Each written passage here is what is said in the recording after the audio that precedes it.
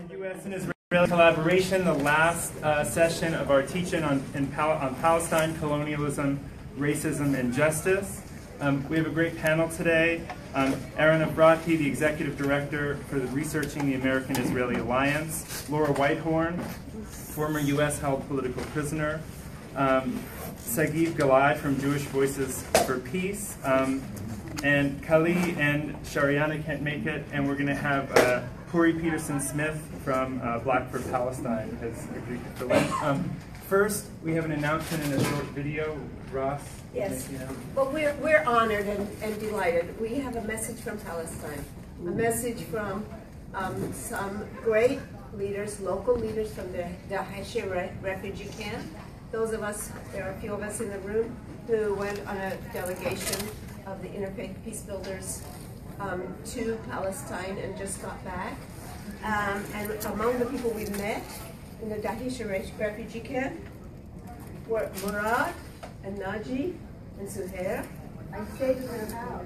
Yes. And they're from an organization called LEILAC, the Palestinian Youth Action Center for Community Development. And of course, Naji and Murad, like so many Palestinian families, are former political prisoners. So they'll speak to us briefly. Can you turn off the lights, please? Oh, yeah.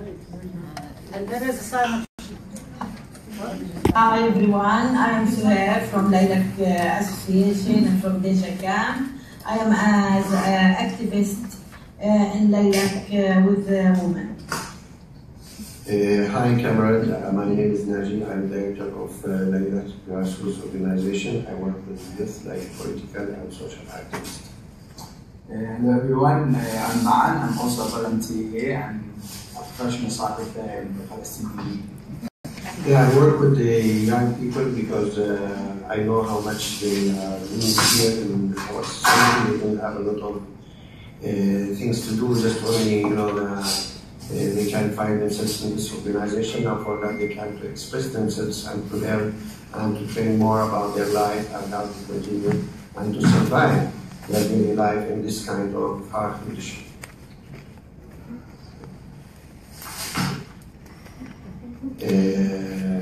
The main things that we will focus on this in this interview or this talk, that there is more than 6,500 political prisoners in jail. Maybe we'll focus on, which is the mirror of what's going on and what's happening in Palestine in the ground. Those people, suffering daily life now. For that, this is many families they suffering, and many children, many youth people. All people suffering in Israeli jail. Now we're trying to talk about that and to explain exactly what's happened in this time by the hunger strike and all what's happening now.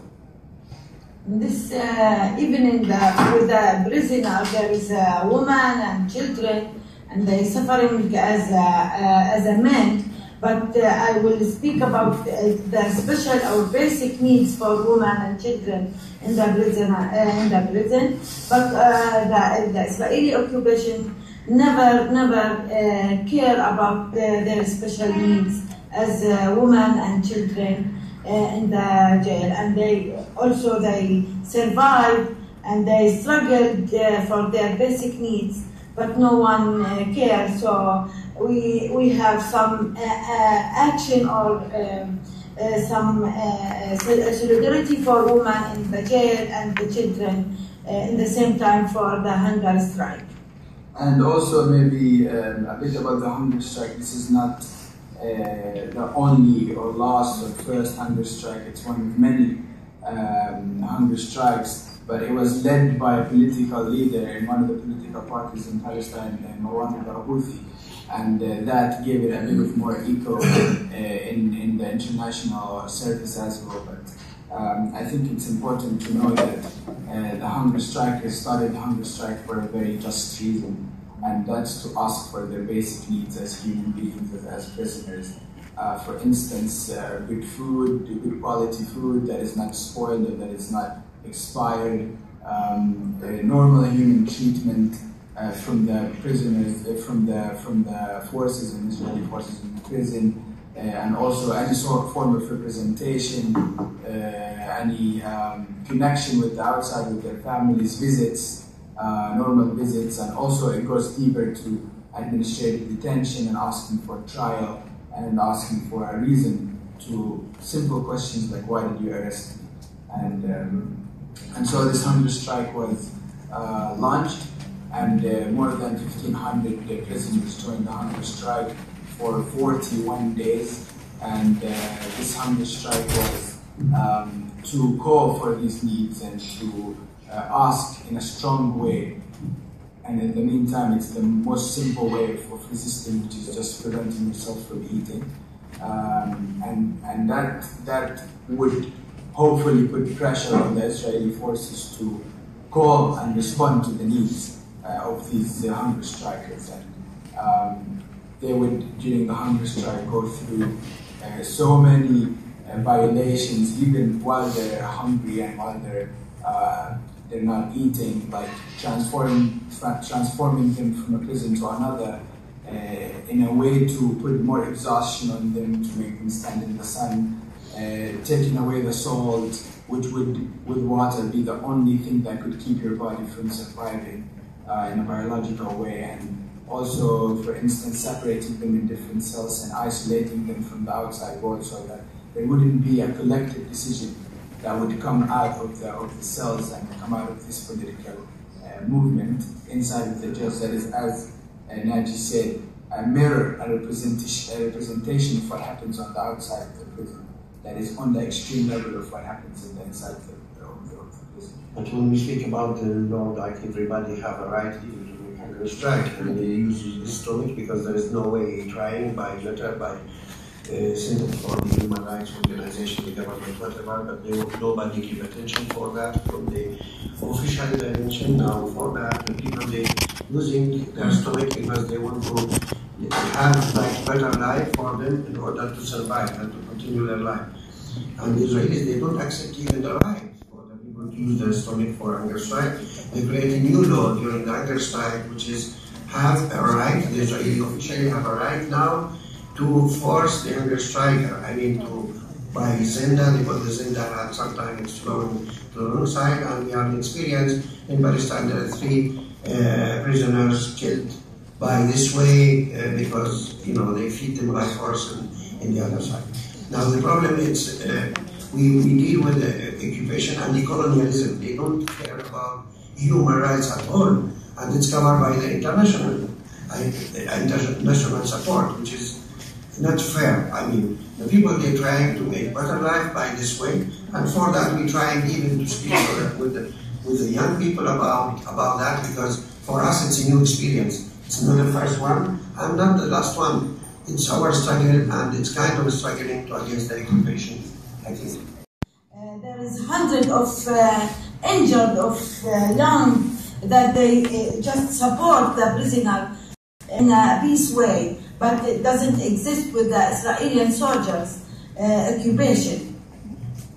Yes, and like going off of that, it's any form of resistance, even peaceful, is always blocked by violence and by the force of the Israeli occupation, which is one face of the colonial side of the Israeli society.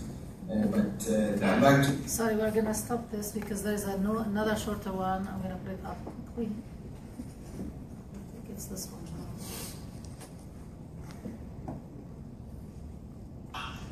Hi everyone, I am Ferrer from And I think there is nothing that describes this hunger strike better than the leaders of the hunger strike themselves, and this is how they put it. They said hunger striking is the most peaceful form of resistance available. It inflicts pain solely on those who participate and on their loved ones, in the hopes that their empty stomachs and their sacrifice will help the message resonate beyond the confines of their dark cells. Their solidarity exposes Israel's moral and political failure. Rights are not bestowed by an oppressor. Freedom and dignity are universal rights that are inherent in humanity, to be enjoyed by every nation and all human beings. Palestinians will not be an exception. Only ending occupation will end this injustice and mark the birth of peace. Thank you.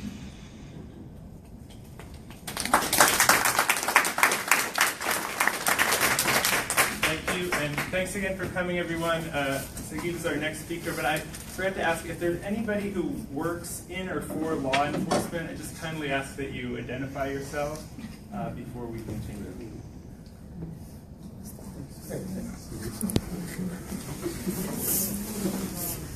Now that we're all safe.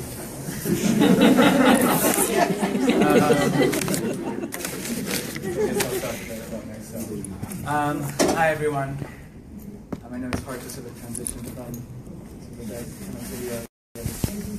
Yeah, from a video that is so impactful and visceral, out of the occupied territories to our privileged and safe environment here, whether or not we're being spied upon. Right? We'll do that. So, my name is Sagiv Galai. I was born and raised in Israel. I grew up in a settlement. I moved to Queens, New York when I was 12 years old.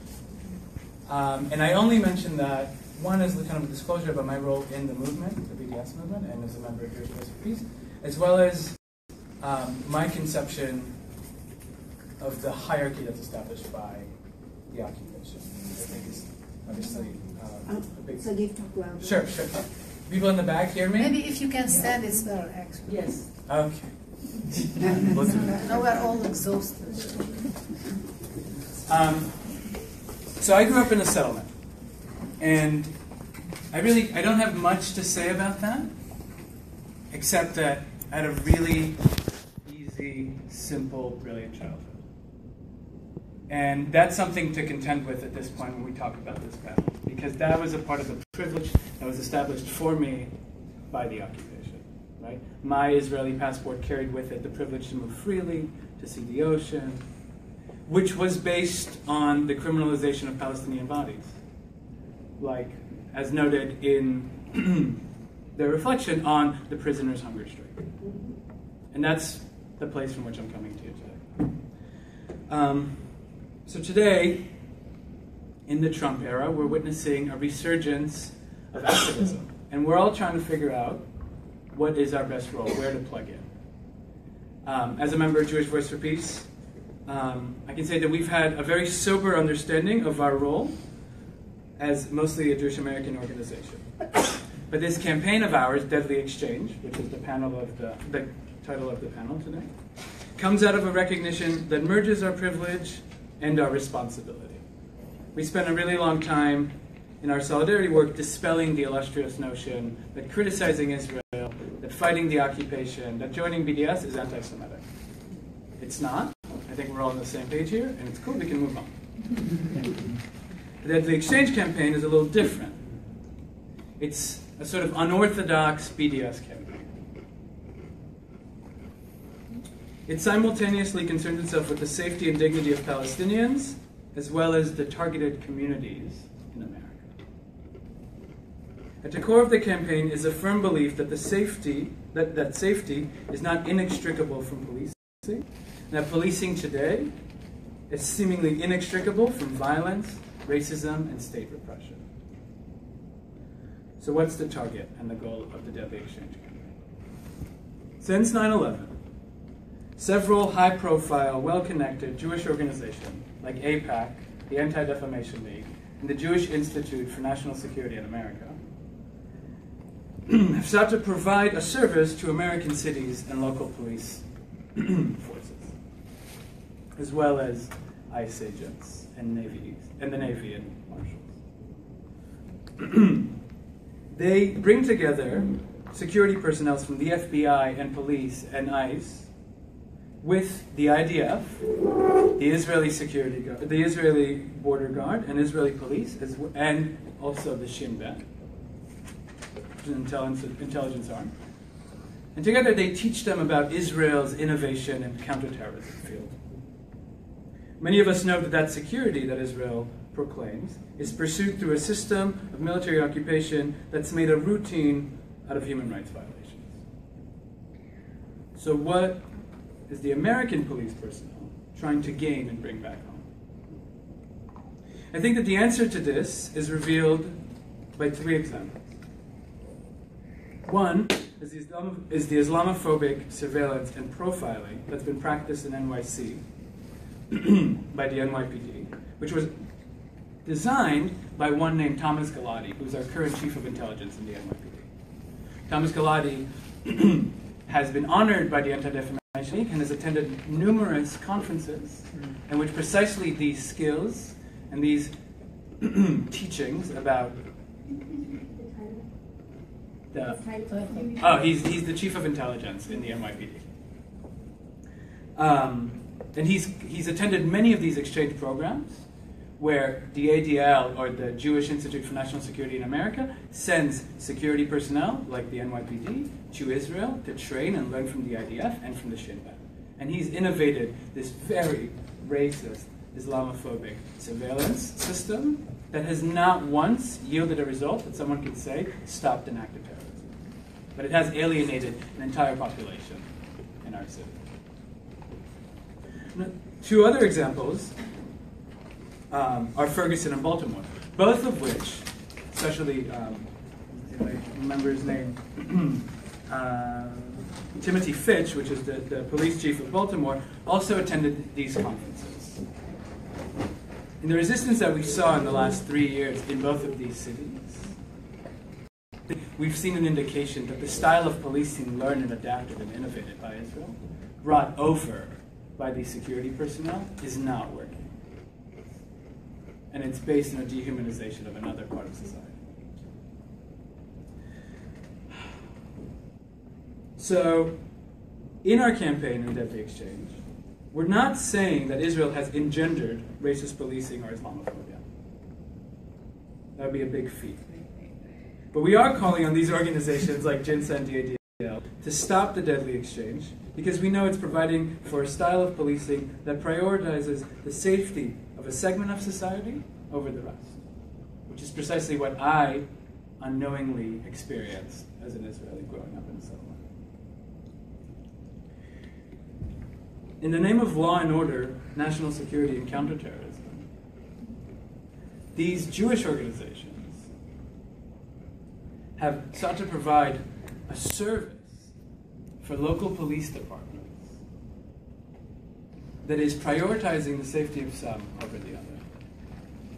But the arc of this campaign is for us to come together in this Trump era and try to reimagine, despite all odds, what safety could really look like, and what security would mean if we didn't have to prioritize the safety of some over the safety of others. We talk about all this in the Q&A, but my kind of closing remark is that many of you probably know that there's been a lot of conversation, and I think Eran will touch on this, about the role that the occupation plays in the occupied Palestinian territories as a lab for testing weapons. I think a part of this Deadly Exchange campaign is to also get us to understand that beyond a lab for weapons, it's also become a classroom or a conference place for people to adapt and learn styles of racist policing. That's just about everything I have for you.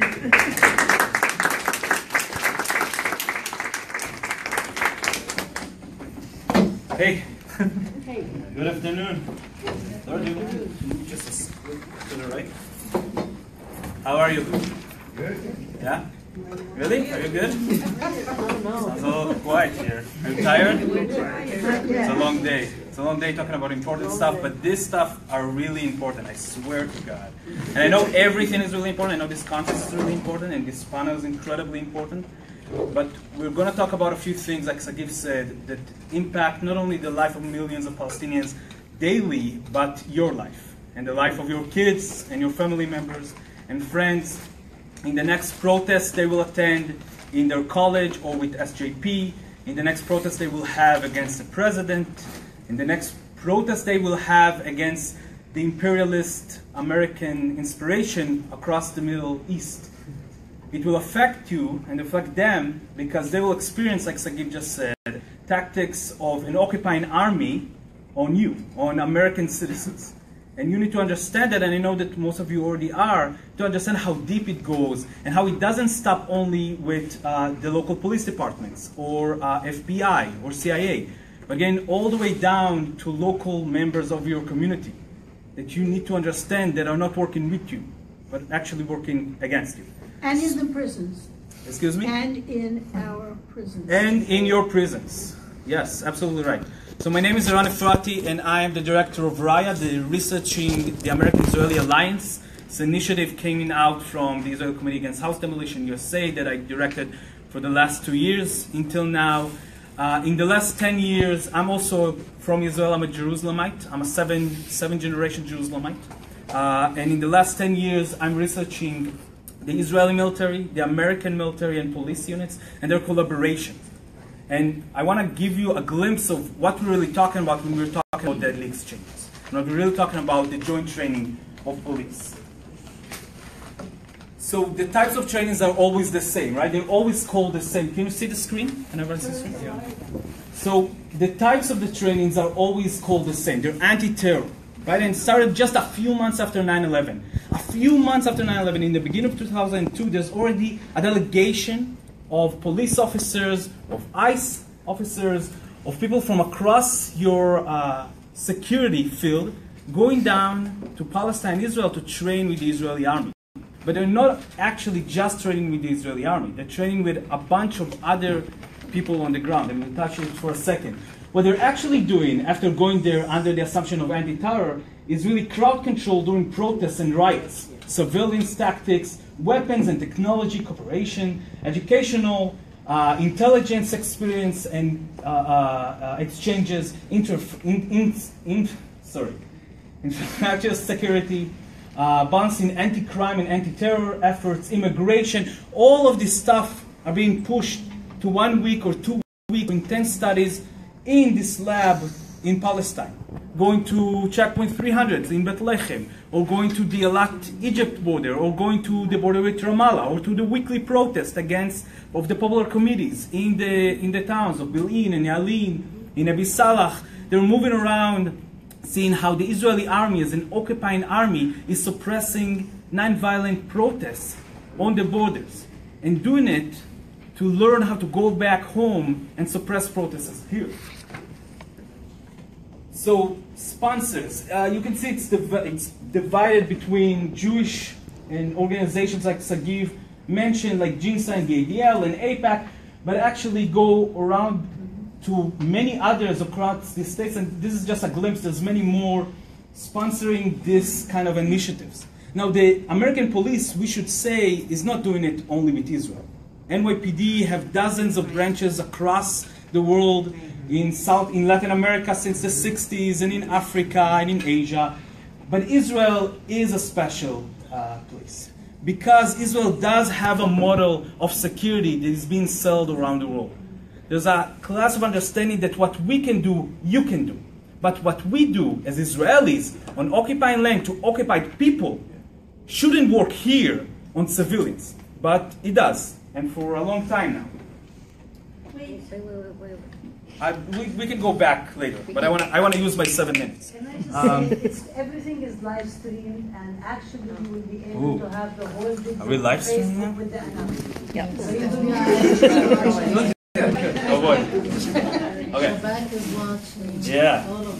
So they should pay attention, because this is what we know. Funding. So the funding is from many different sources. The ADL is a 501c3 nonprofit, so they're receiving money from donation. They are getting a status of nonprofit in this country to send police training with military units. But it's not only that. There's private corporations, there's federal grants of the Department of Justice or Homeland Security. All of this money is being funneled through this organization to send your police department, your local police departments into Israel to train. This is just a list that we compile. We compile a database of something like 192 departments. Now it's already more than 200 local police departments from your towns and your cities that went in the last 15 years to Israel to train local police. We have names and we have dates, and what we're creating in Raya is this database working with local communities to start already doing local BDS campaign against city halls, against nonprofits in their towns, and against the police departments in your cities, and try to understand what it means and to stop it. We're already working in New York, in Chicago, in Oakland, in LA. We already have people that are working across the country, but it's very, very important that you will spread the information, because the Deadly Exchange campaign is not only around Jewish organization. This is the niche of JVP, and it's a very important niche. It's important that Jewish people in this country will say this is not our job and this is not in our name, but it's also important to understand that this problem is not a Jewish problem. It's a security problem that we are all experiencing for the last 30 years. Other agencies that are participating, I promise you that, not only ICE, the immigration and customs border, but not only the FBI and police, but also MTA employees that are already there in the first trip in 2002, Port Authority. There's tons of different agencies that are going down to Israel, not only sheriff departments, but transit authorities, Air Force, US Marine, FEMA, all of them are being trained to emergencies. The fire department, all of these agencies are going there to train in an occupying army. Why would the hell would the MTA employees need to work with an occupying army on occupying land, on occupied people, to understand how to control people on a subway ride in the morning between Brooklyn and Manhattan? So some of the work that we're doing in Riad is also tracking all of the surplus military gear, the 1033 program of the Justice Department and Security of the United States on the people and on police departments. So police departments, local police departments in your cities and your towns now are holding equipment, some refined by Israel, some bought from Israel, some sold to Israel in other countries after tried here in certain cities. You have drones and armored vehicle and full body gear. And like Sagiv said, we saw that in Ferguson, we saw that in Baltimore, we've seen it in Oakland and in New York. Your police gradually look more and more like an army. And that means that you are gradually becoming not only, of course, people of color that are in this country being occupied for 200 years, but everybody in this country are becoming the subject of a military control and a military occupation.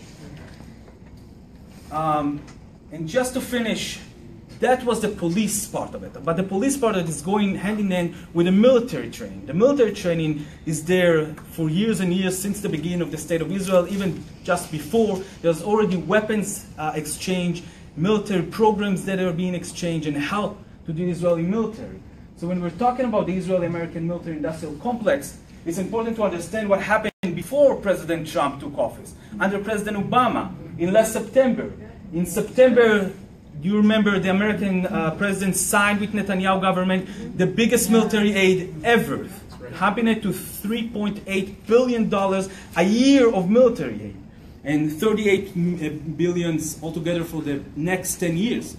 Now, as we try to understand this military aid, we want you to think about it not as a gift, or not just as a help for Israel to occupy the Palestinians, but as an investment that is coming back.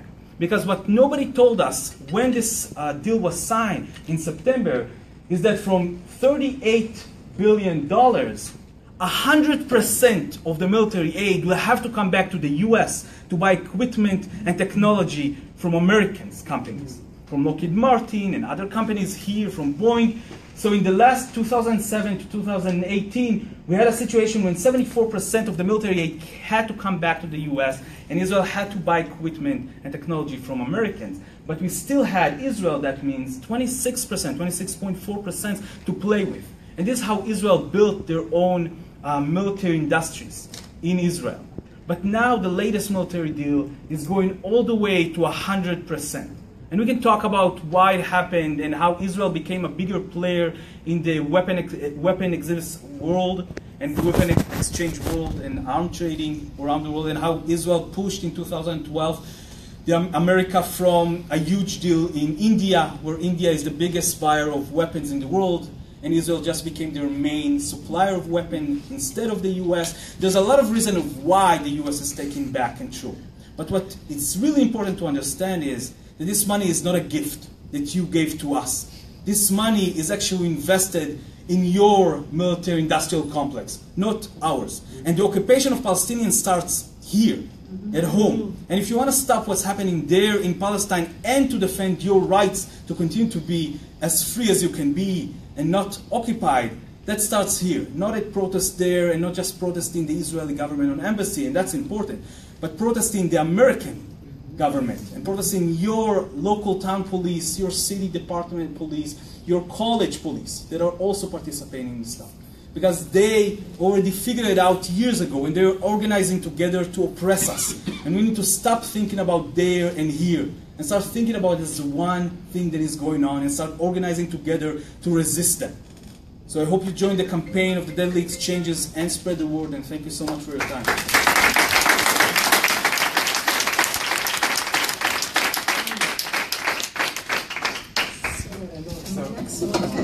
So I'll try to talk last. My name is Laura Whitehorn. I'm a former political prisoner and also was part of a wonderful delegation that Rabab organized last year of prisons and prison activists to Palestine. And I want to start with a couple of things. First, to go back to the hunger strike, I think maybe it was said in a previous workshop, but I think we should celebrate that the hunger strike was successfully concluded, and that not only did the prisoners win their demands, and they won a recognition of their unity. They unified prisoners representing every part of the Palestinian movement. This is tremendously important and showed the impact that can be had when the people inside the prisons are acting in concert with the people outside. So I wanted to say that. Second, I want to say that we are on Native American land and Manhattan, right? And that there are very few places in the United States, certainly in the Northeast, the South, and all over the country, that you can be where you're not on Native American land. And the reason I want to say that isn't just to say, okay, we have to, is to remind ourselves that the reason why this is true, why the military and the police are one between Israel and the United States, is because we are also a white settler colony here. So what Sagiv said about your privilege that you're is the same as mine, and that's one part of it for being white in this country. The other part that I believe is sort of more future-looking is that our liberation is wrapped up together, because we are not free when we are free at other people's expense. So I joke sometimes the only time I identify myself as Jewish, not because I'm ashamed of it, but because it's not that important to my political identity, is when I'm talking about Palestine, because I do want to make it clear that there are Jews who, that helps to deflate the anti-Semitism bullshit.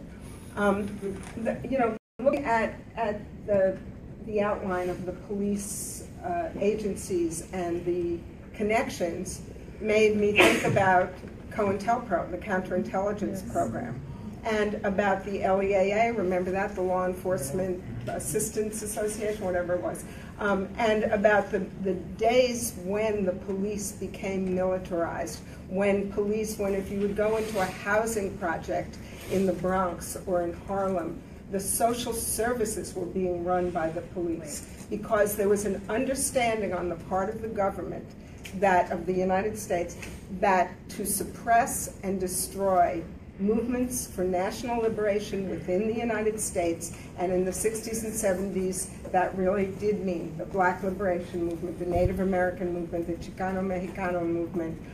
What am I leaving out? I know I'm leaving something out. That was the goal, and it still is. And so the police agencies and the cooperation with the Zionist State of Israel began probably in 1948. I mean, I think we should really be tracing back to the 1948 and not just if people are talking about the occupation and we're talking about 67. I think we have to talk about the fact that Israel is a settler colony, and it was settled by force, and that Palestinians were thrown out of their land, and that the state that was created is not a democratic state, and all the things that we have to keep saying. There's, I don't know if people saw, there's some op-ed in the Times this morning that made my blood boil about what is it, Israel never gets to say, I'm sorry, or something. I can't remember what the bullshit is, but it's basically starts with the myth that Israel was a legitimate state, or is a legitimate state.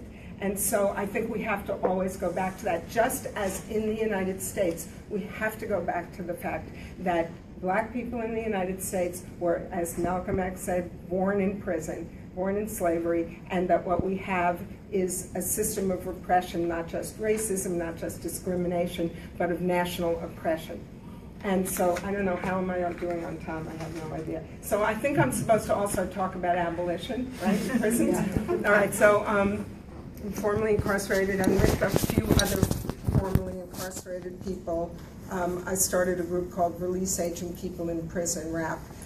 The head of the group is a man named Farid, who did 33 years in New York State prisons on a 15 to life sentence. And our main struggle, we talk about aging people in prison and about elders, because when you talk about long-termers, people glaze over, you know, and we're trying to get people to understand that the people who are in prison are us and our neighbors, and that we have a responsibility to one another, and also that we could have a different system.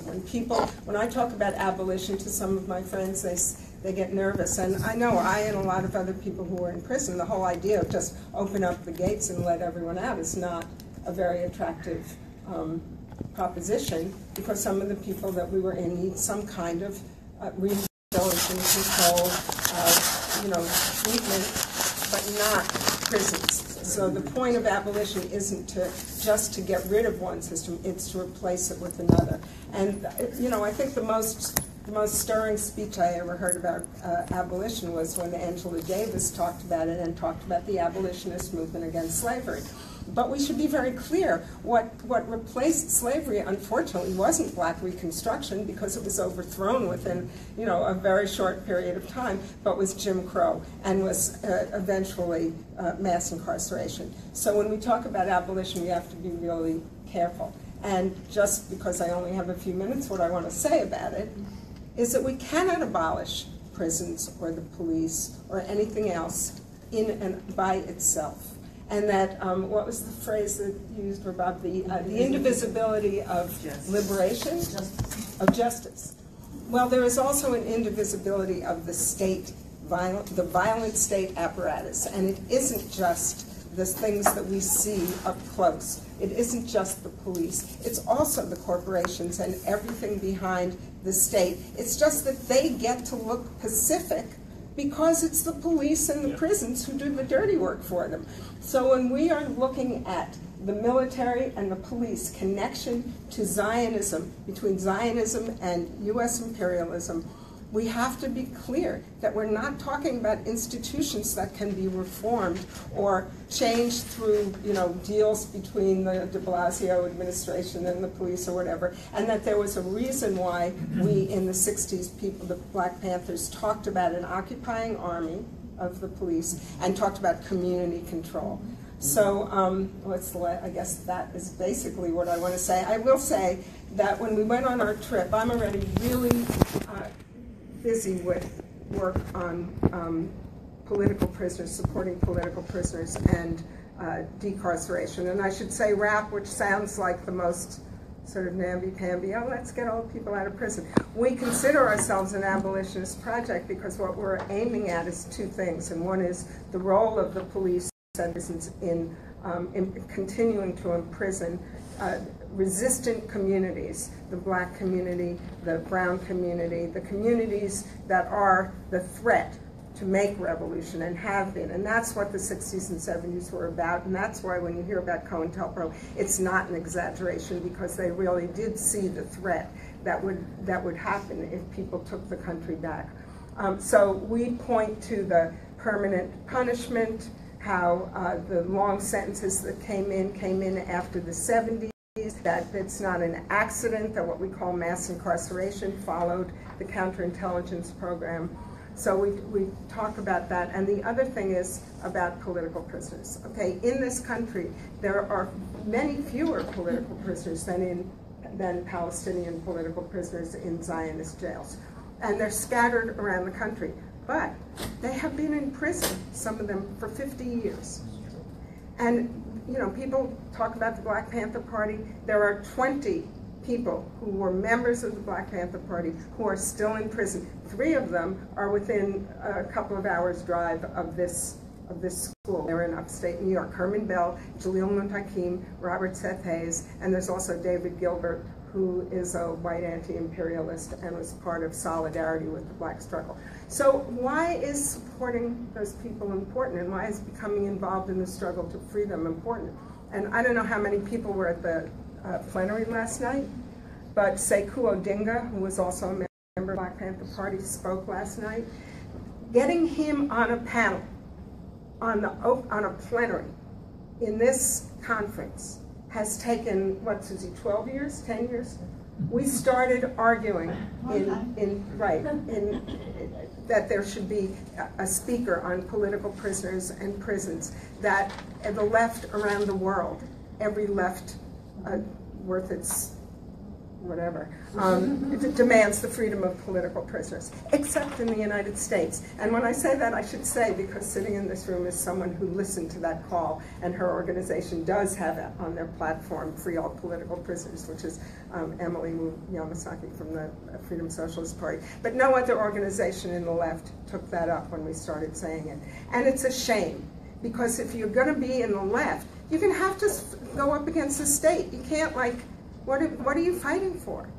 Are you fighting for a peaceful coexistence with capitalism? Are you fighting for white people and maybe academics, or people who are in a certain class to be able to be free in this society and still have no black people be able to live in New York City anymore because gentrification is on? I mean, we have to look at the fundamental thing that we're talking about and fighting for. So, I don't know, when I came back from Palestine, I felt I saw the United States even more clearly. And I saw it in the way that I first saw it when I was organized by the Black Panthers in 1968, which was as a settler colony that is in and of itself a human rights violation and must be totally transformed, abolished, and replaced. So that's it.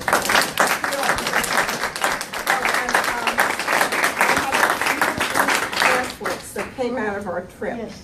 And we don't have very many of them. Not free. They're not free. No, how much are they? Minimum $5. $5. Anyway, it's called For Love of Palestine, and they're women prisoners in Palestine, political prisoners in the United States. So afterwards, thank you. Okay. Well,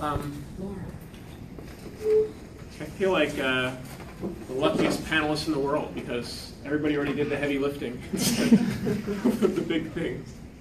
I want to talk about, I really want to talk about, well, what I want to get to is, the panelists talked, I think, brilliantly and in great detail about these different forms of collaboration between our enemies, between the people who run this country, the people who run Israel. And what I'd like to talk about is the other side of that. How ordinary people kind of understand that and come into a sense of solidarity with one another and awareness of the structures that we're up against. But I want to start by talking about, I don't know, a sort of, funhouse mirror image of solidarity, which is the unity that our enemies have. I mean, the kind of collaboration that you've documented shows that, I mean, if we think that, we have our left forum, they have they have forums all the time, all over the place, to collaborate on how to oppress us. It's not coincidence that the tactics that we see in the streets of the United States are the same ones that we see implemented in Palestine. It's been documented and talked about on this panel. And so countries like, yes, Israel and the United States, but also Canada, South Africa, Australia, are quite self-conscious of the fact that they are all in together. They have their particular project, but they also are in a general project for power and colonization and settlement and imperialism.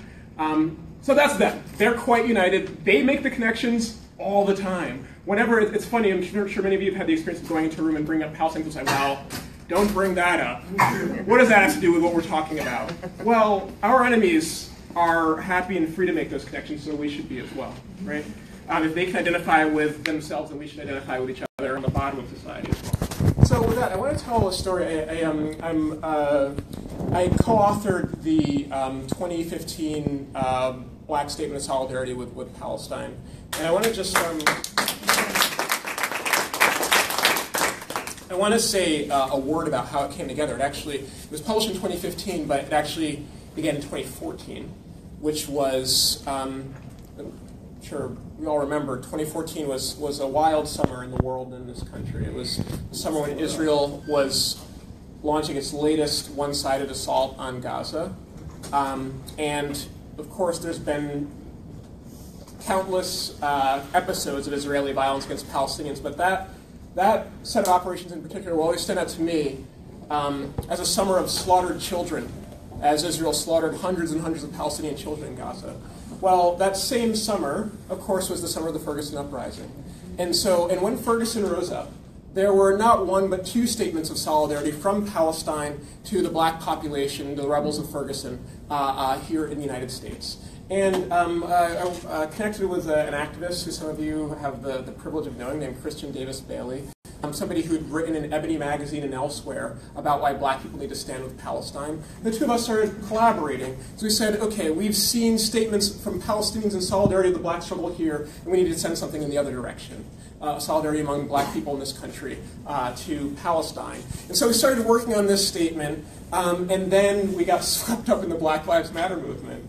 The statement got shelved and ended up being published a year later on the anniversary of the Israeli attack on Gaza. And it ended up being fortuitous that it actually took a year, because in that year's time was not only an incredible kind of moment in the long history of black struggle in this country, but it was also a new moment for black Palestine solidarity. I'm sure folks in this room know that there were Palestinians on the ground in Ferguson as part of the uprising, that there were more delegations to Palestine from black Americans, more delegations of Palestinians here, and some of which were particularly focused on connecting with black activists in the United States. And so there had been a certain foundation laid for this kind of solidarity, this more recent moment of solidarity by people like Angela Davis, Cornel West, Alice Walker, prominent black activists who've been speaking for quite a while on the question of Palestine. And things really came together in 2014, and then we issued this statement in 2015. And there were, of course, all of these, Eran was able to show us what was happening behind the scenes between law enforcement in this country and the Israeli state.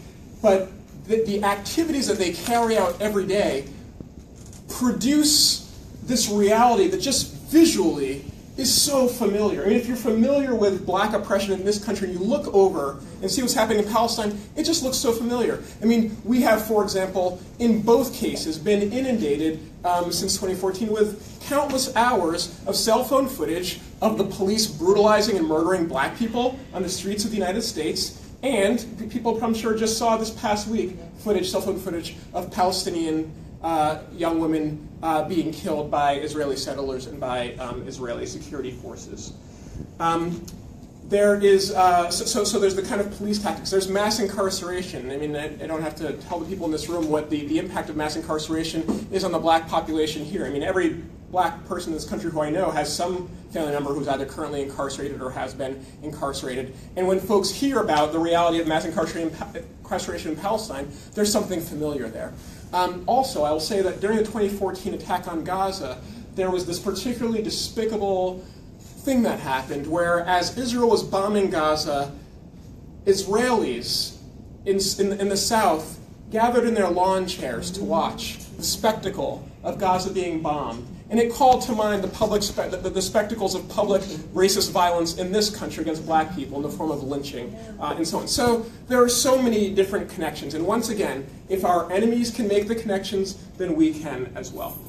So what I want to, it's funny, I was thinking about talking about some of the foundations of U.S. and Israeli society, and I thought, some deep shit, but then Laura sort of paved the way, so I'm going to keep going on that path, because truthfully, racist incarceration and racist police violence are expressions of a project that has always been fundamentally a racist settler project. in this country and similarly in Palestine. And similarly, I also want to talk about the question of abolition, because there's any number of reforms that we need to fight for when it comes to the way that policing is carried out in this country and in terms of incarceration. But fundamentally, racism cannot be reformed out of policing in this country, nor can it be reformed out of incarceration. There will not be a criminal justice system in the United States that is not racist. There are struggles to be waged against it, but at the end of the day, the system itself must go. And I agree, that means not just abolishing incarceration, but that can only take place in the context of fundamentally restructuring this entire society. That's what's necessary for black liberation, for the liberation of all oppressed people in this country. And similarly, in Palestine, there's not going to be some kind of Israeli state that respects Palestinian human rights. Palestinian equality is incompatible with the Zionist project. So we're talking about the restructuring, the social transformation of those places. So I just want to end on the point Riad said, make sure you tell people what to do, what people actually do. And of course, we have to continue to call attention to Israeli violence in Palestine. Of course, in the day-to-day, but also, of course, when they do these very visible public kind of military operations. But it's also critical for everybody here, and I know this won't be controversial, to go to a Black Lives Matter rally when the cops kill somebody where you live here, because, again, we're talking about the same systems. And it's important to, again, be there in solidarity in a struggle against anti-black racism with what you know about the oppression of Palestinians, because that knowledge actually enriches a sense of what's really a global structure. I mean, what we're seeing the NYPD carry out in the day-to-day in the neighborhoods of the city, they're the kind of foot soldiers carrying out what's actually a global project, a global system. And whether people in this country know it or not, our fates are bound up with Palestinians. And so those of us who already know that need to bring that knowledge into what is, this is unfortunately kind of a nightmarish moment in, a generally fucked up country. But there are new waves of resistance. People who've never been to protest before are deciding, I need to be an activist. I don't know what the statistic is at the moment, but I know going into last school year, 1 in 10 entering freshmen in college said that they plan on attending a protest. And the number of black incoming freshmen was a higher proportion. So it's exciting that new waves of people are getting political, and those of us who have some knowledge of what this country and its allies like Israel have done historically and are doing in collaboration today need to bring that knowledge into the fights that are happening at the moment. Thank you.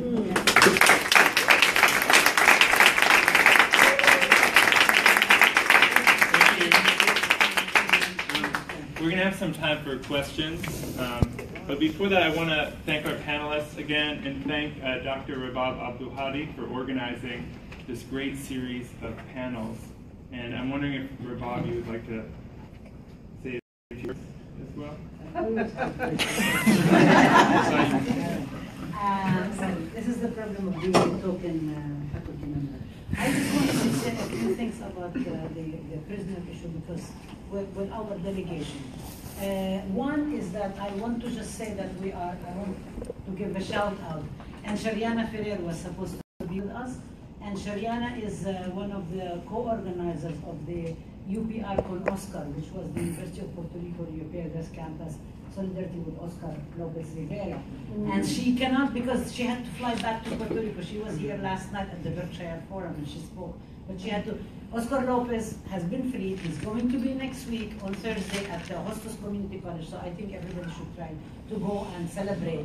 And Oscar Lopez, despite extreme pressure on him and on the campaign of Puerto Rican prisoners to not talk about Palestine, especially coming from somebody like Melissa Beverito, pretending to be Puerto Rican solidarity and so on, but she's been very horrible Zionist here, and some of you in New York know that. Actually, when he went to Chicago, he stood up with Sarsmiya Audit, the former Palestinian prisoner, and they reaffirmed their solidarity with each other and so on. So that's one of the other aspect of the Laura, I think Laura and Kuri, you mentioned the whole question of prisoners. and so on. I really thank you for the history, because if we go back to, and this is another topic of Black Palestinian solidarity, we have plenty of work to do and cover, like bring it, but it does go back to Robert F. Williams and Negroes with Guns, and he was a snake, and Malcolm X. So there's a lot of history that people don't know and don't think about, and we really need to kind of bring that out. But I wanted to say something, and I know you mentioned that like Angela Davis is sort of fairly recent and so on. I wanted to say one of the things that we had in the delegation 2011, where we went to Palestine.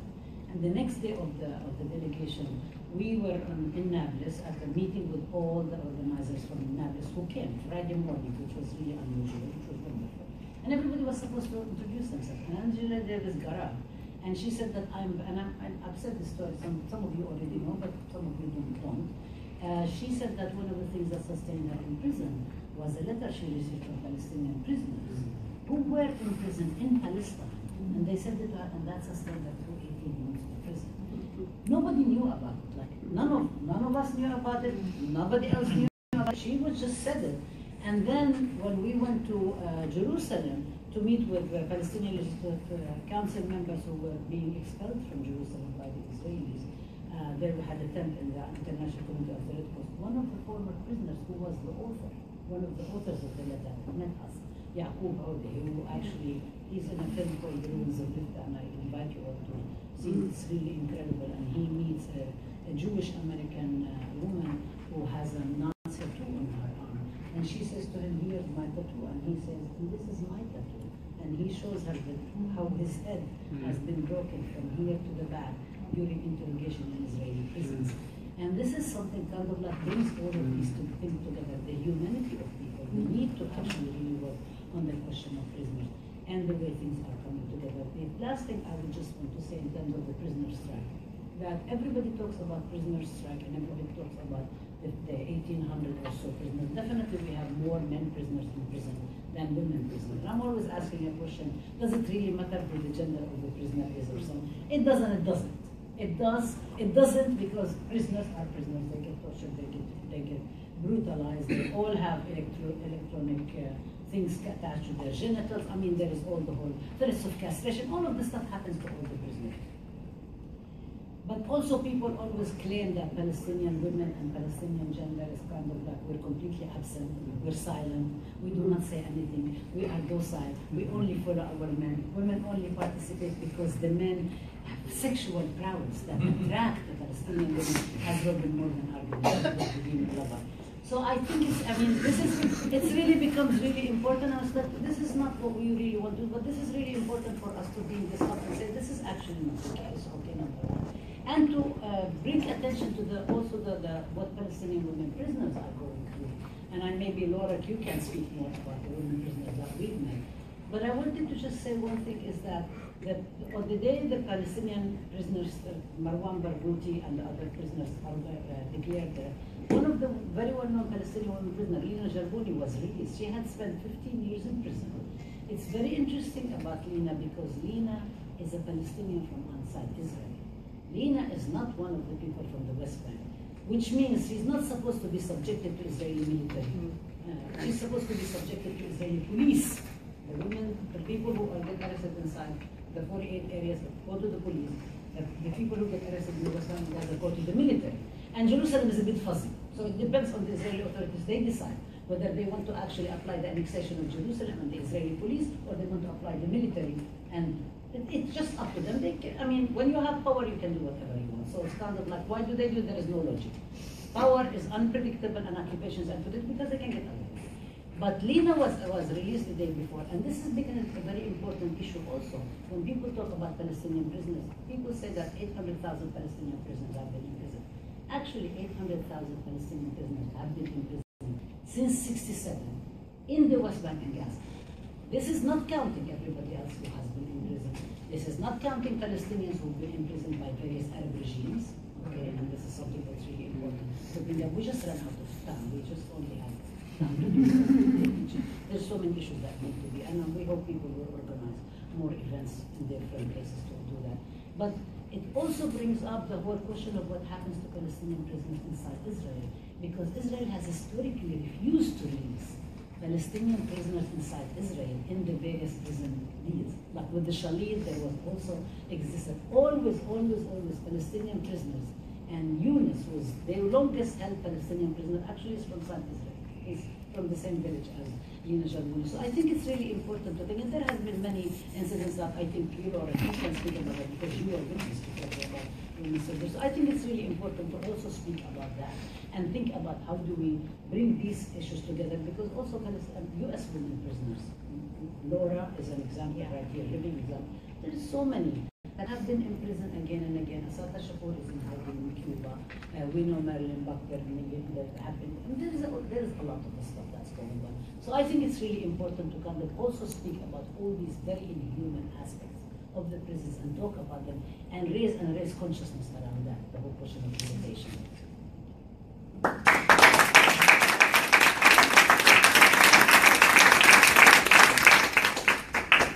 So I guess we'll open it up to questions. I ask that you ask a question if you can, rather than a statement. Can we take 3, and then we'll have our panelists go? So 1, 2, 3.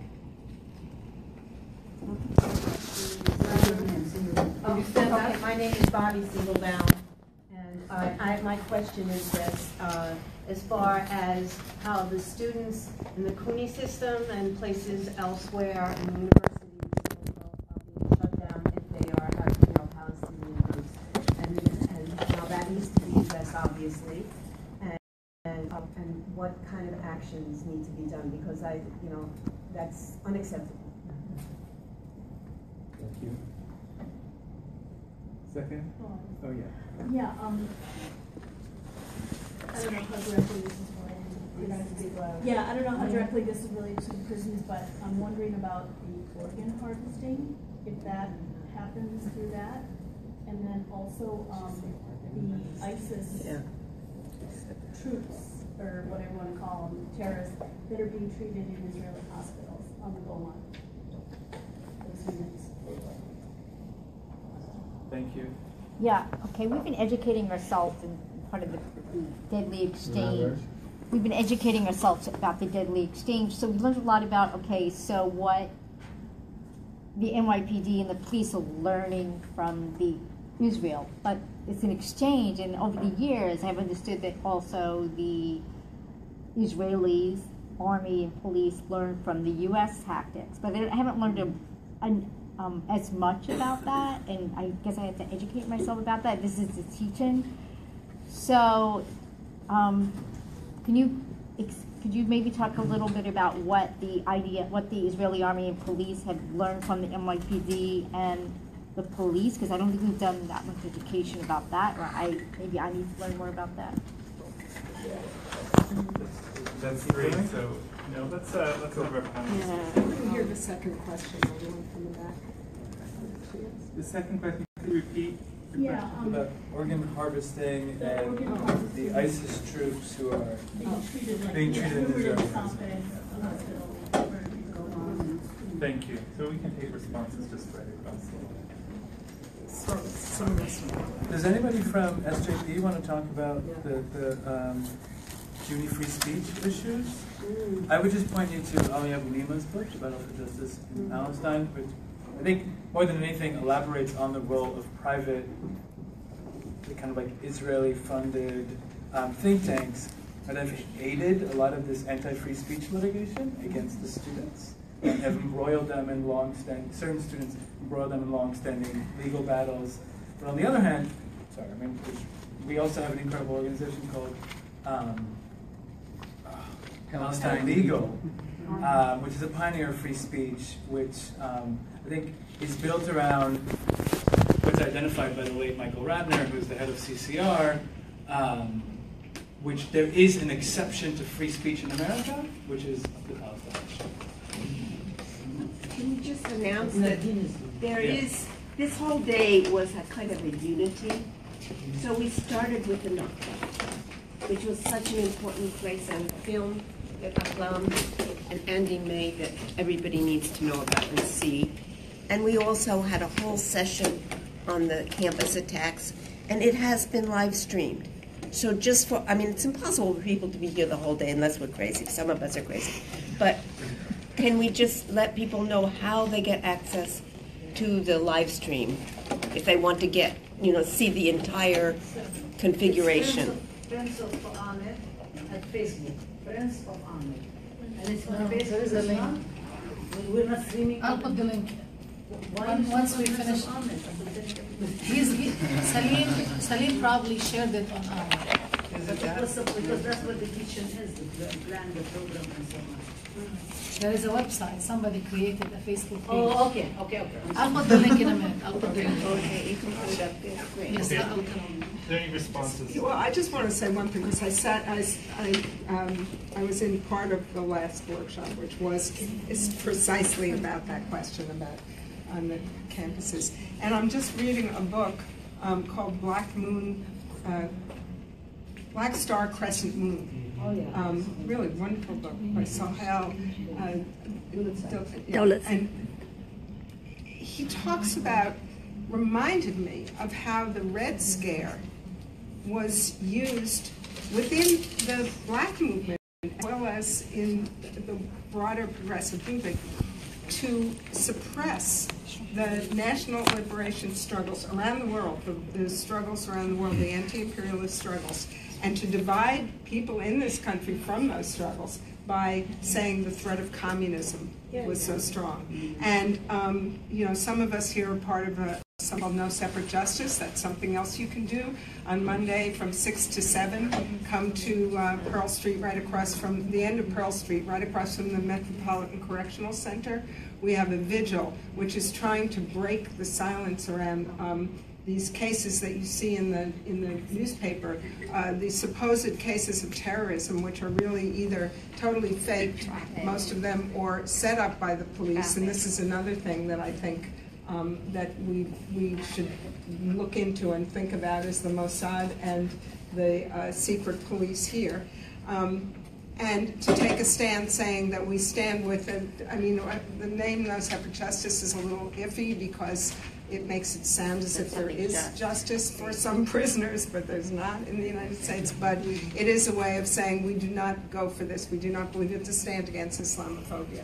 So that's another thing. But I think that seeing the whole question of repression of, quote, free speech, repression, around the cultivation of free speech for the right wing, in an international context, because one other thing that I think has been really clear in this panel, and especially is clear from Black for Palestine every time I hear someone from that group speak or write, is that internationalism is key to every struggle for justice. We want to talk about the indivisibility of justice. It lies in internationalism. It lies in not caring more about the people who were killed in Manchester than we do about the people who were killed in Afghanistan and Iraq.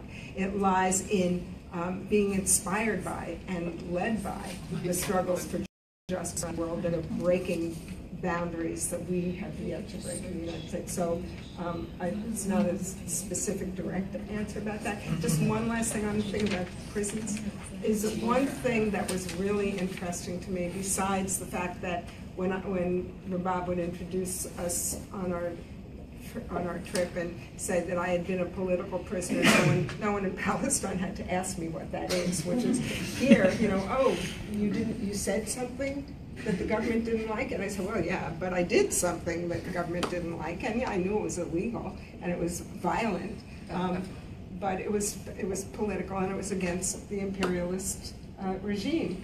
And in Palestine, there was an understanding that political prisoners are not people just who are put in prison for not doing anything or for saying something wrong, but people have the right to fight, and that the government does not have the right to tell people who are under its foot how they struggle to get the foot off their neck.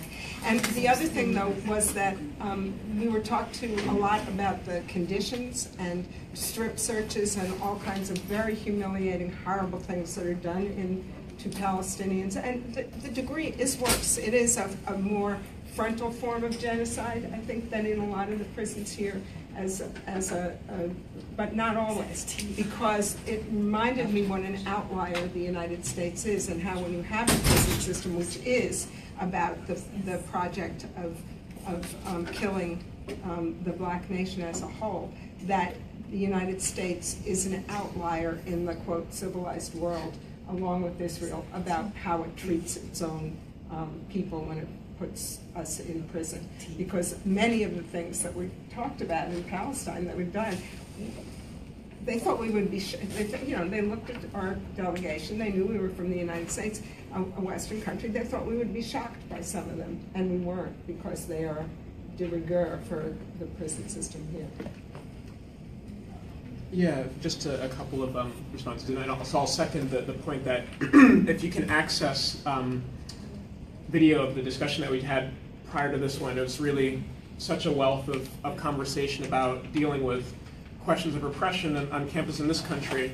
And the one thing I'll say that we talked about in that discussion was that at the moment, not only is there pretty incredible intimidation and other forms of repression against students and organizing for Palestine on campus and faculty who speak about Palestine, but actually the question of free speech on campus in general is one that there needs to be a major struggle about in the United States, where you have on many campuses white supremacist posters have appeared, and that now they're claiming the mantle of free speech, and when they come to give presentations, the same university administrations that outlaw SJP, Students for Justice in Palestine, say, well, Neil Yiannopoulos or David Duke have a right to speak, or whatever. And there's any number of issues that are connected to that, including, mentioned in the last discussion, the question of sexual violence on campus, which is also what students are discouraged from saying anything about because the university administrations don't want an honest conversation about the rampant sexual violence. So those of us who are Palestine solidarity activists on campus need to link up. We need to talk about Palestine. We also need to link up with all these other activists and say we need to get together and defend free speech in general on our campuses. The other thing, just I can't speak to particular sort of trainings that the U.S. conducts of Israeli, agents of the Israeli state, and perhaps others can. But if we're talking about an exchange between the U.S. and Israel, the United States is generous in so many ways to the Israeli state and to really every repressive state all around the world. And just the United States sets a framework that is the context for militarized repression. And the latest framework is the war on terror. And when the U.S. launched its so-called war on terror, Israel said, oh, we have a war on terror. Yasser Arafat is our bin Laden. That was the phrase that they used. So thank you, USA, for giving us a kind of heading on which to pursue what's actually been a long-term project, a new chapter of that. So that's a contribution of the United States. So, country in the world. Yeah, very quickly. So just maybe to continue this line of thoughts, I would encourage you to think about this collaboration a little differently, not as a dual, Are you going to address my question at all? Does anybody? I'm not sure, but maybe. Okay. Let's wait for a second and see. But I think that I would encourage you to think about this frame a little differently. About this collaboration, because the U.S. have collaborations with many states across the world, right? And they work together. And Israel, the war on terror that Israel conducted was fitting with the war on terror the states began, to replace the war on drugs. It was already there. We were already there. Israel was already there, waiting to fill that spot for Americans across the world. What I do think you should think about when you're thinking about the U.S. training other countries, and it is true. What you're saying is true. Israeli officials are here. Plenty of times, Israeli military, Israeli police officers, different agencies are in the U.S. getting trained with the U.S. And I would encourage you to think about it as more as the U.S. empire around the world and their people working for them. So the phrase of Israel as the 51st state or the 54th state is a very current one in the Middle East. Israel is in many ways a continuation of the U.S. and the U.S. inspiring to control the region through their people. The model there, in the Dimona site, when we have our nuclear power, the U.S. have a radar on it. There's US bases, military bases in the middle of Tel Aviv, in the north, in the south. The US is holding weapons storage in different places in Israel that are waiting for them to be used in a situation of war that the US has been involved with in the Middle East. In 2014, when Israel attacked Gaza, Israel asked to use some of this ammunition, American ammunition made for Americans to use in the Middle East, because we just ran out of ammunition. We just used everything that we had in one summer, 51 days. So we used the permission, and the United States gave it to us, and we continue using American ammunition in Gaza. So in many ways, the interest of the US in Israel is very much the interest of the US in itself, and continue dominating around the world. One more word about the universities that I would say is that two things that I think we don't need to take lightly. First is the fact that campus polices are going to Israel to train. And that's, for me, it's even more insane than, let's say, ICE or or anyone else. Police campuses that should not be armed, should not be using this kind of tactics, are trained with an occupying army. And the second is the Israel investment, the official Israeli government investment in these colleges. Almost every big university in the United States have what we call shaliach, have a member, an Israeli member, ex-military soldier in the campus running usually the Hillel. You have a car, you have an apartment, you have a salary. In Columbia University, for example, in research that we did in 2013, we discovered that one of the job descriptions is to raise $1 million every year for the Hillel. They're combating BDS on campuses. The Israeli government is giving 100 million shekel every year toward that.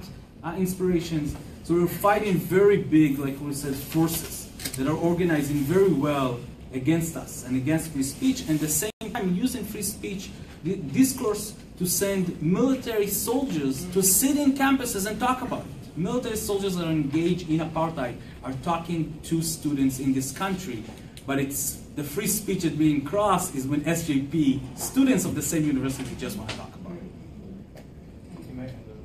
Yeah, just real brief. To Maureen, I think there was a serious, an elaborate reference to COINTELPRO. I think a lot of the intelligence repression that we see against political dissidents is based out of the American experience. And also the way they doubt human rights organizations. To your question, I'm definitely not an expert, but I know that Amira Haas has written a lot about the organ trafficking. She's a Haaretz correspondent. She's the Haaretz correspondent, the only one that gives dignity to that organization. She's, I think, a giant among which we're standing on. And so I would read about that. There was this crazy doctor who got arrested for organ harvesting. I forget his name. In Jersey? No. In Israel, sorry. They're working with the Turks. Over my head. And the ISIS troop thing. I think it's pretty obvious to see that Israel sort of tiptoed to figure out what will happen in Syria and is trying to navigate ways to introduce their forces, and there were serious rumors that showed that they did grant sort of medical treatment to certain ISIS soldiers, while at the same time saying, why is everyone talking about the occupation? Look at Assad. Sorry. Yeah, there has been Nancy Shepard's Hughes, actually, from an anthropologist from UC Berkeley, has actually written a lot, and she did expose the organ donation, not donation, organ harvesting, okay, from that's going on in Israel. Now, how much of it is about Palestinian prisoners or former prisoners? We do not. There is a lot of discussion going on. We do know that the bodies of Palestinians who get captured when in militant operations, and then Israel holds them in something called number cemetery. So they are numbers cemetery, because they give a number to each body of bones, and they basically hold hostage the bones, the remains of people, and won't give them back to their families to bury. So somebody like Dalal Mughrabi, this well-known Palestinian combatant from 1978, who led a commando group on the beach of Tel Aviv and was killed by Barak, by the former Israeli Prime Minister. He was seen in the picture, and he's the one who led the Mossad operation to assassinate many of the. And he's coming back now as the big hope of the Zionist left. Oh, of course, yeah. But you know, it's very weird. Things kind of like the whole relativity issue works very weirdly. I hear too. But anyway, so the land Mughrabi's bodies is still, bones are still being held. Then when there was an exchange between Hezbollah and Israel about some bodies of Israeli prisoners that were the bodies of the Israeli soldiers, they were supposed to release her body and her family was waiting to bury her. And then when they did the DNA, it turns out that it wasn't her body, and actually her mother died and got buried now in the Palestinian cemetery in Beirut, and she was never able to bury her daughter alive. So her bones are still being held. And this is cases for many, many. So there is a lot of this stuff going on. I mean, I think we have tons of horror stories that are going on. The question is, how do we go, beyond that? And yes, and ISIS is being, I mean, not only ISIS, people from Syria and so on are being treated, because Israel always likes to present itself as the most democratic, most humane, in a sea of Arabs who are backward and ruthless and misogynist and bloodthirsty and DNA-born terrorists and so on. I mean, Israel loves to do that. This is what Israel does all the time. And the people who are here in the propaganda in the Israeli or the US, I mean, they do this all the time. It's not just Palestinians who get presented that way. I actually do disagree with the Palestinian exception for free speech. Okay. And I've had multiple discussions with the Palestinian people. I love them. They're actually defending me. They forgive me and so on. But I do not think that there is an exception. I think what is going on, the difference between Palestine and other places, is that we have a very strong pro-Israeli law, number one, that actually continues agitating around Israel's interests. But also, I think the history as well. The history that Israel and Zionism are presented as, that Israel is a creation in response to the anti-Semitism, the pogroms, and the Holocaust. This is an equation that we really need to kind of like talk about and discuss, and also say how Israel has used the Holocaust survivors and abused them, and actually has also used Jewish history, and has used a whole bunch of people in order to build a settler colonial project. And I think once we do that, then the whole question about it is not, I don't see it as an exception, because if we see what happens in McCarthyism, Palmer Rate, Emma Goldman, the Japanese during the Second World War, the history of indigenous people, COINTEPRO, Black Panthers. I mean, yes, I'm not minimizing what's happening to us, but I don't think what's happening to us is exceptional to what's happening to other people. So we had this conversation, so it's not like I'm saying something that we haven't said before. Okay. I'm sorry I think we're done, and I apologize to those of you who haven't been able to ask questions. I would encourage you to sign up on give your name and email to be part of ongoing discussion. DeadlyExchange.org. Check it out. Brilliant slide, good research. Join the campaign. There's a lot of work to be done. Okay, so thank you to the panelists. And, Thank you for the parts for the events for Oscar like this.